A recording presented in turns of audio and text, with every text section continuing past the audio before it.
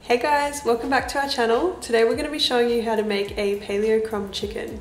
So this is a really simple recipe which I find works every time, and it's of course all gluten and dairy free. Now, making crumb chicken or any kind of crumbed dinner option was really high on my priority list when I went paleo because my husband James loves anything crumbed. So you can rest assured that it has his seal of approval and it's very tasty. We're using a Cajun spice mix for this recipe today, but you can also experiment with different things like Italian herbs and other mixes that you can make at home. We'll have a few on the blog as well. Yeah, so we're going to provide a couple of different options for spices to add to this crumb chicken recipe on the blog, so if you're interested in that, then head to the link which we'll provide in the description below.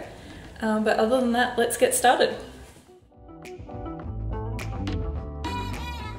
So for this recipe, you're going to need 400 grams of chicken thighs, half a cup of tapioca flour, 1 egg, 1 cup of almond meal, 2 teaspoons of paprika, 1 teaspoon of onion powder, 1 teaspoon of garlic powder, half a teaspoon of chili powder or chili flakes, 1 teaspoon of dried thyme, half a teaspoon of sea salt, and some pepper.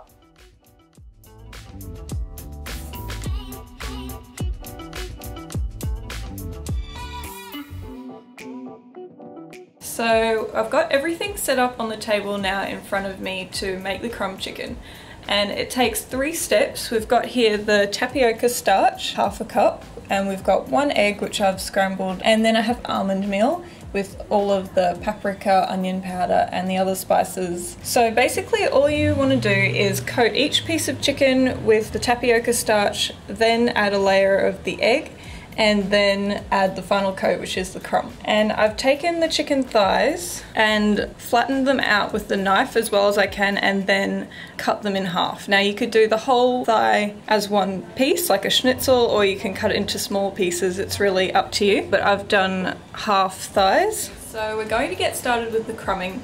Now I've just got clean washed hands. You could also wear gloves if you wanted to, but the trick to not making a huge mess all over the place and on your hands when you make crumb chicken is to reserve one hand for doing the egg mixture and one for applying the crumb. So I'll show you what that looks like, but it saves so much mess. Another tip is I like to apply tapioca to all the pieces before I get started with the egg and the almond meal crumb, so I'm going to actually do this now.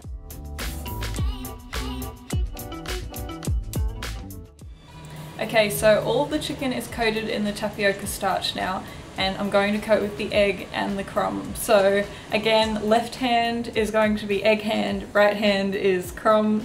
That stops a gummy mess on your fingers. Trust me, it works.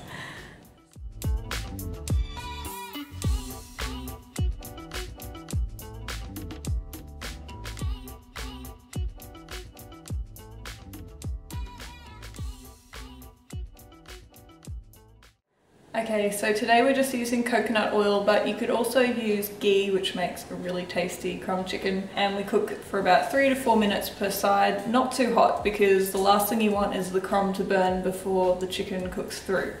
And that's about it, so let's get started.